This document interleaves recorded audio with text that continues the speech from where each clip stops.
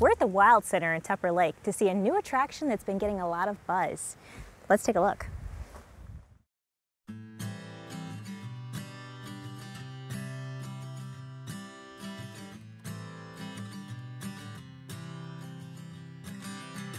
The Wild Center, a museum of natural history. Hundreds of animals, miles of trails, and now a new multi-million-dollar exhibit, giving visitors a whole new view of the Adirondacks.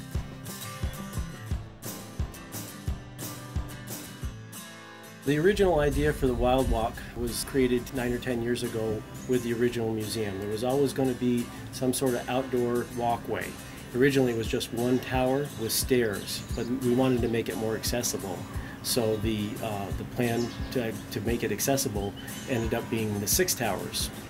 The whole construction project, from the starting to dig the foundations to the finished product, was about 18 months.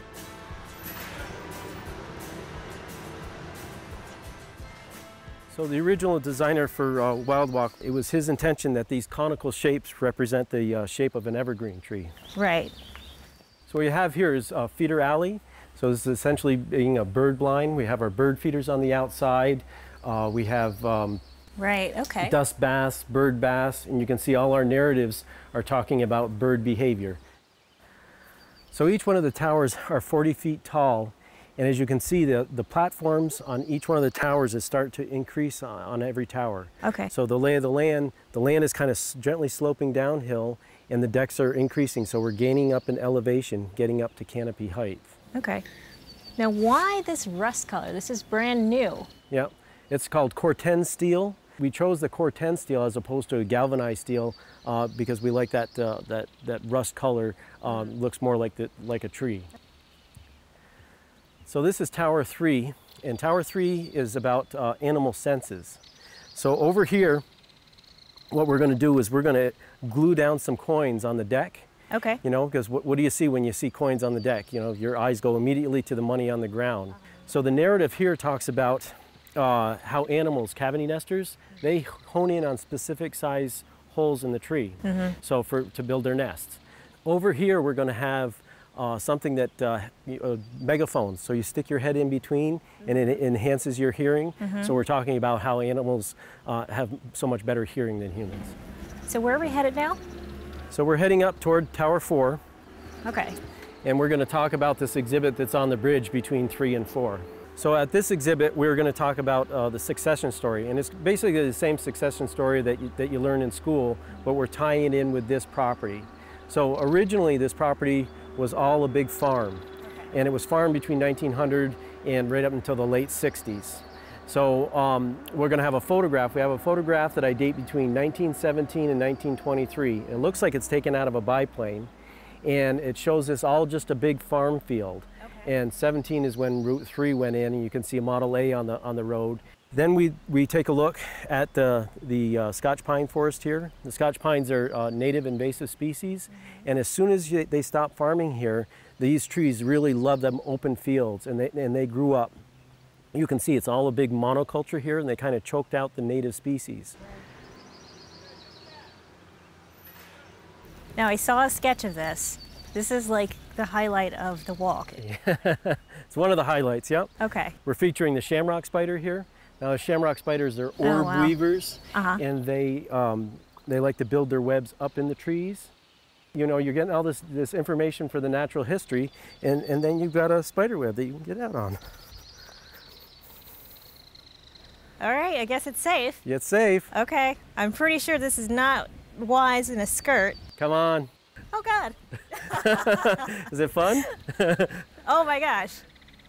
This is so bizarre. So all through the construction, we had inspectors here. They inspect all the welds, the bridges. It can hold 2,400 pounds and one facilities manager. I can see this being a ton of fun for kids. It is fun. It's fun for the kids and the kids at heart.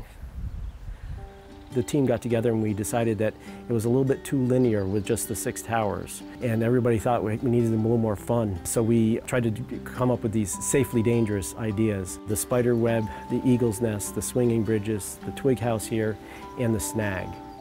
Yep, I can feel the safely dangerous. 'Cause it's definitely holding you, but you're not really sure. You're not really sure.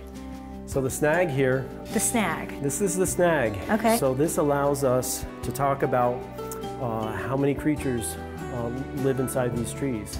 So as a tree matures, you know, the funguses start eating on the cellulose, and then you'll have insects that move in, and then you'll have the woodpeckers that come and they poke holes through the bark to get at the insects. And then they're making cavities with those holes. They nest in those cavities. And then other species in later years nest in those cavities.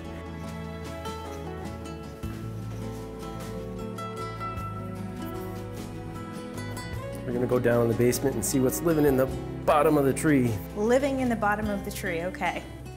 Oh. So this is the bear's den? The bear's den, yes. Okay. So the bears will get into the base of these trees and they'll dig it out and they'll den up for the winter. And that's where they have their cubs. Yeah. So we'll have ambient sound here. You'll be able to hear the bear snoring. We actually have some cub sounds also.